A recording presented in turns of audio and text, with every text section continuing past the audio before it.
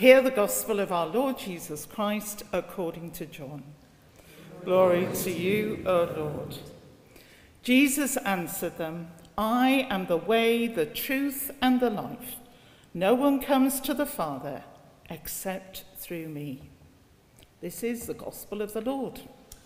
Praise to you, O Christ. So, well, you've got Matthew to blame for that great long reading. This is our 5 weeks of our summer services, and Matthew's put together a series where we're examining the letter of Hebrews that's found in the New Testament of the Bible. In doing so, we hope that this is an opportunity to go deeper and develop further our relationship with Jesus Christ. And the passages chosen will help us to examine what he's done, what Christ has done for us to bring us into relationship with him, how we each might be in that relationship, how our faith can develop in relationship with Christ, and how we can join together to be witnesses in the places we find ourselves, and finally, how we can share love for one another, both inside church and beyond it. And as I was preparing to write this sermon, I was quite reassured to read in Tom Wright's book, Hebrews for Everyone, that he says the letter to the Hebrews is one of the most bracing and challenging writings in the New Testament. People often find it a bit difficult because it uses ideas that are strange to us. But like meeting a new friend, we'll find that as we get to know, it's full of interest and delight, with a powerful message that comes home to today's and tomorrow's church as much as it did to yesterday's. As I explored further, I also came across Barclay's daily study commentary on Hebrews. And in this, he starts by exploring who might have written the Hebrews, when and for whom. And he quotes another writer that says the epistle of to the Hebrews is in many respects the riddle of the New Testament, because when it was written, to whom and by whom are questions that we can only guess at. The very history of the letter shows how its mystery is to be treated with a certain reserve and suspicion. And apparently it was a long time before it became an unquestionable New Testament book. As Barclay explored these verses from chapter 9, verses 1 to 28, that Mark and Trish read for us, he explores what religion might be. And so one explanation is that for some, religion is access to God. It's what removes the barriers and opens the door to his living presence. And he says that's what religion was to the writer of the letter of the Hebrews. He found in Christ the one person who could take him into the very presence of God.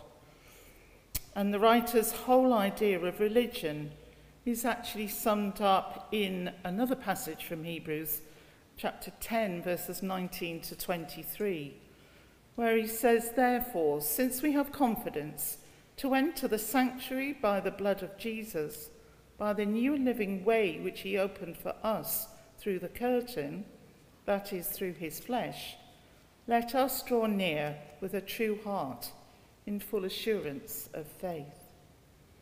Those are words that we will be familiar with through our liturgy of the Eucharist. But chapter 10, verses 19 to 23, is part of the passage that's being unpacked on August the 14th, so I won't say any more about that and steal somebody else's thunder. But just to say, it helps us to understand so much of the writings, and I hope helps you to feel you're drawing nearer to Christ in what you read and hear. You may want to go back and, after today's service, and read again for yourselves those words that Mark and Trish read, and see if you can absorb some more of what was being said in that passage, because it definitely is tricky and needs unpacking. The writer of the letter is taking us back to the times when we would have read about in Exodus and Leviticus, about the most sacred places in the temple. In the first part of the reading, where we get that description of the tabernacle, the holy room, and then the most holy room, it's almost the two layers of it. This is where the sacrifices would have taken place on the Jewish Day of Atonement, the day designed to cleanse all things and all peoples from sin. The high priest would have entered to present the blood of the sin offering. And in a sense, those two layers of the tabernacle, the holy and the most holy, are a bit like a parable of the two ages of the Old Testament and the New. In the Old Testament, there was the time when these sacrifices would have taken place year after year, with its blood being shed, but it was almost to no avail. It was as if there was no ongoing effect of the sacrifices that took place.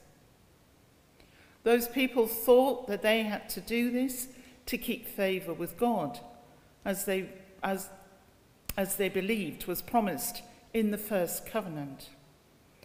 But in fact, the writer to the Hebrews sees this as a pale copy of the reality, almost a ghostly pattern of the one true sacrifice, the sacrifice of Christ.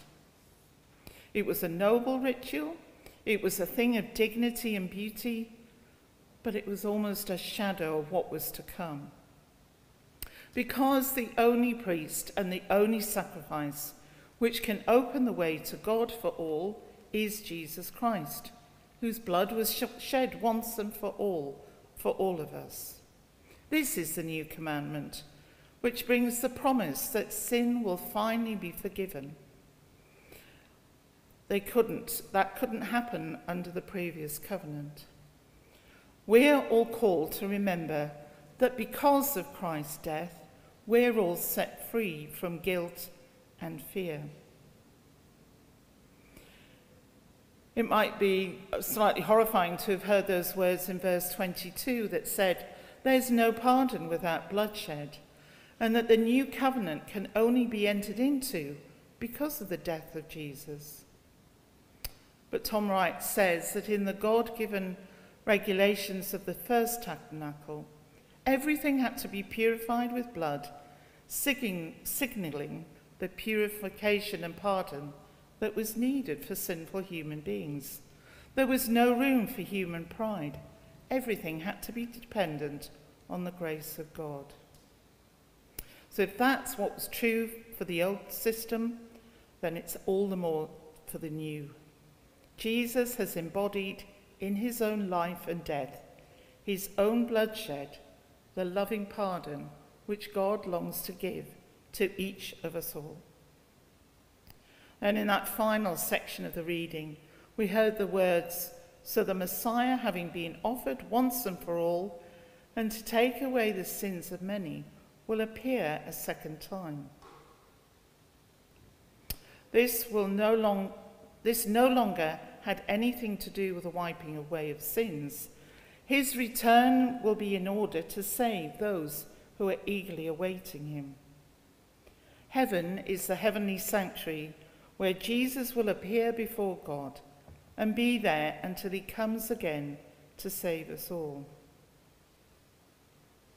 Tom Wright again and again reminds us that the Jews in the first century would have been expecting Jesus to come again soon, and so emphasizes that there was no more work of atonement would be necessary. He says that when Jesus reappears, it will be with one aim, to save those who are waiting for him, to transform them so that they become the people of God, the people God wants them to be, as citizens of his new creation. So that's the promise for us all, that Jesus' death and resurrection and coming again brings us new life, new hope and joy. In John 14:6, we're reminded of Jesus saying, "I am the way, the truth, and the life." There's no need to continually make sacrifices to gain his trust.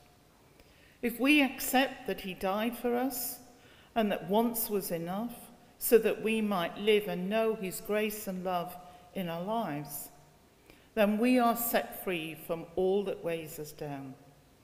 We can draw nearer to Jesus and enjoy and celebrate our relationship with him, as well as encouraging others to have that same relationship themselves. Amen.